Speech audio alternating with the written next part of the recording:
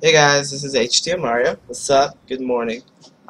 Still, just woke up a little bit ago. You can see the mess of my hair. I want to tell you guys something, quick tip, and this one's going to be about build orders. Build orders are very important. Why are build orders important? Well, the way you open up, you can be hard countered, and if you go into a game, you have to have a game plan, something that you can deviate from with the previous tip, so that you can be greedy in a sense, something that you can alter.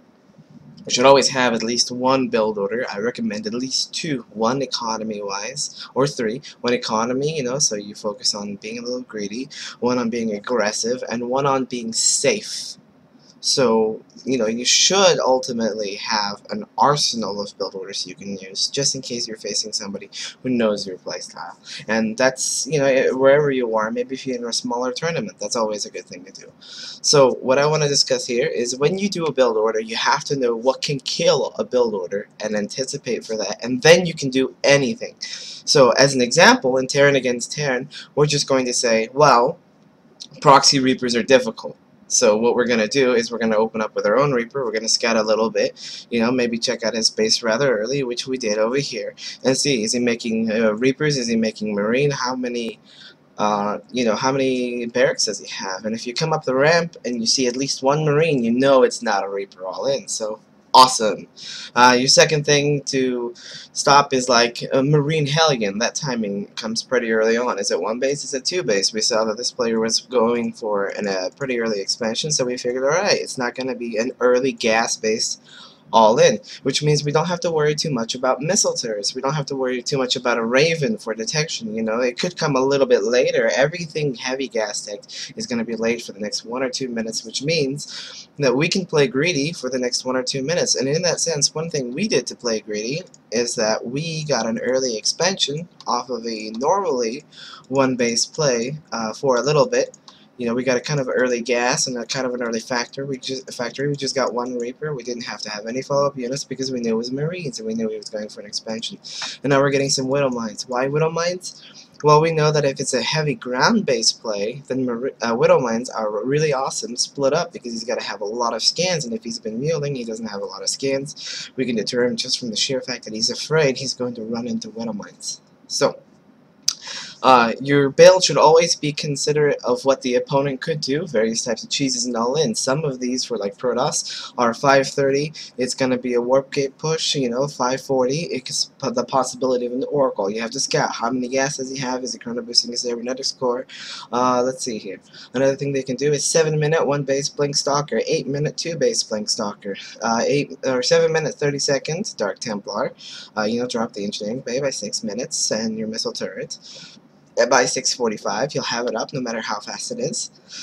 There's so many different things that you can prepare for, so those are the important ones against Protoss. Against Zerg, you can go 5:30 Baneling Bust, 1 base, 6:30 Baneling Bust, 2 base, 7 minutes to 7 minutes 30 seconds Baneling Bust with Roaches, 2 base. And one of the ways you scout that is like, how many gas geysers does he have at that phase of the game? Use a Reaper, use a Viking, use a building, use a scan on the natural.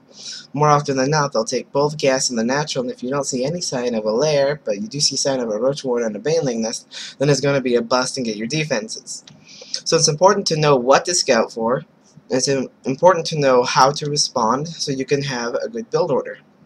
When you pick a build order right out of the gate, you have to pick something you just want to do. Sometimes you have to go, well, I'm just going to do this build order, and it's going to make me weaker to, let's say, it's going to make me weaker to a 4-gate. Now, the odds of being 4-gated on the ladder is quite low.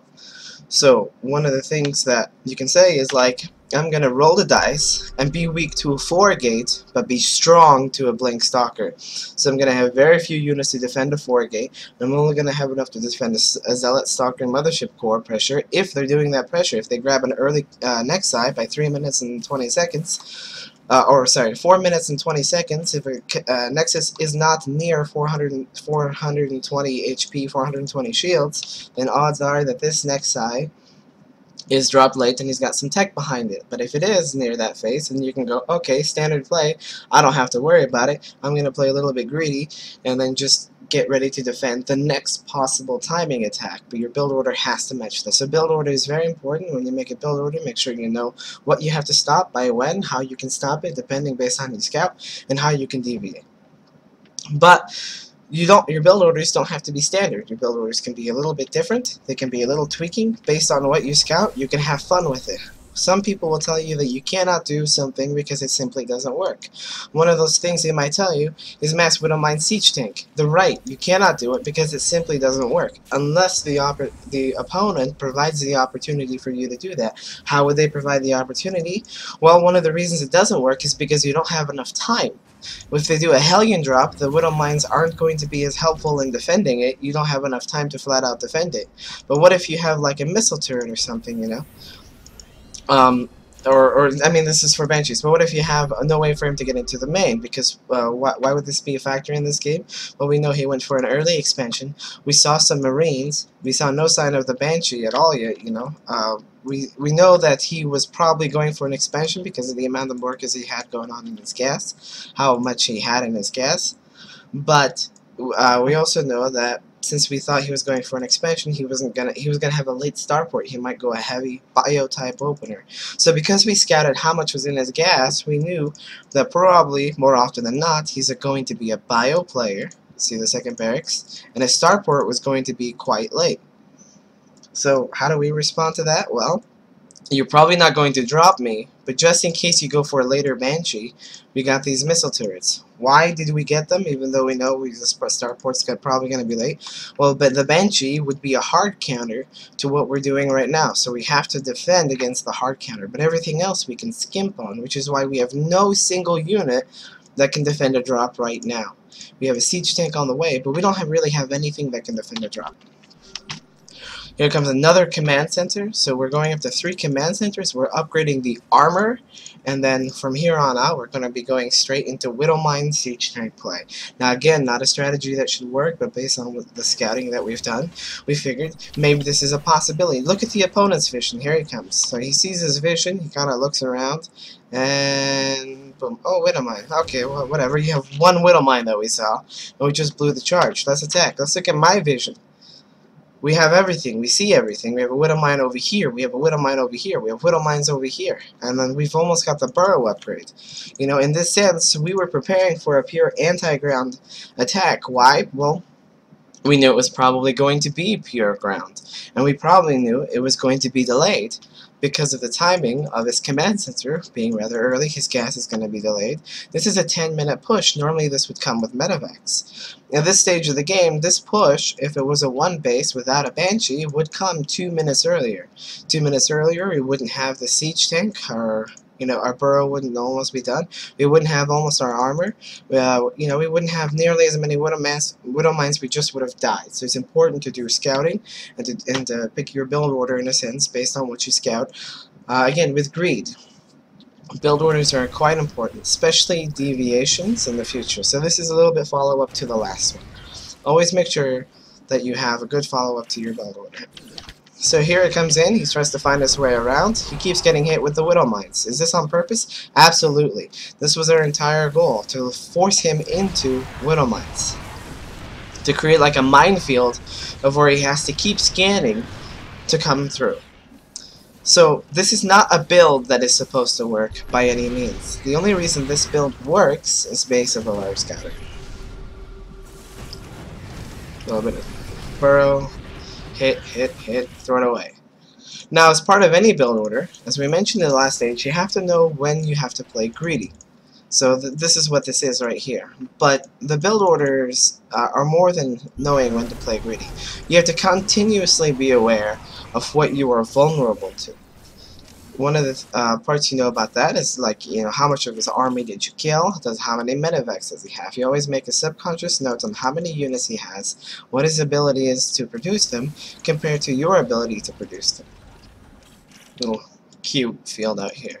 So that's all I gotta say about build orders. What I think one of the next things we're gonna cover is positioning. We might use parts of this replay as well to help with positioning, because as you can see, we've got some funky positioning, watchtower, some units out front to hit anything that kind of comes from this angle, and something that comes from this angle to snipe the siege tank. We got some siege tanks over here. Anything that comes in this section, the Widow Mine doubles that attack, so we got 2 Widow Mines for each tank shot with the exact same range, and a missile turret to help stop medevacs from boosting in from that angle specifically. So thanks for watching, guys. I hope you enjoyed one of my quick tips. We're going to focus more on positioning maybe next time. Maybe we're going to be focusing a little bit more on a specific build order. Tell me what you want. Tell me what you want to hear below, and I will make a quick tip on how to help you guys. Thanks. Bye. Guys, this is Milena, Mario's wife. You guys had some questions for him on the last quick tip video, so I thought I'd ask him for ya.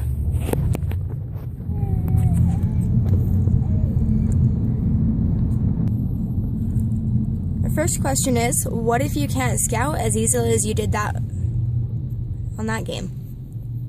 Scan. Check his gas timings. Keep your unit at his 3rd. If he's not expanding, check his tech. Scan for a tech. If he's teching fast, he's not going to attack anytime soon. But if he's not teching fast, he's got a lot of production facilities, he's going to attack you. Don't play greedy if he has a lot of production facilities. Be more than welcome to play greedy if he has a lot of tech buildings. The moment he starts producing production buildings, that's when you know you have to be safe. Alright, number 2, I thought you quit StarCraft. I did. It got annoying to play. It was a burden. I didn't play for 2 months. I signed up for a tournament before I quit. I even stated that in my retirement post. I went to the tournament just to fulfill my promise to my local community. I won it.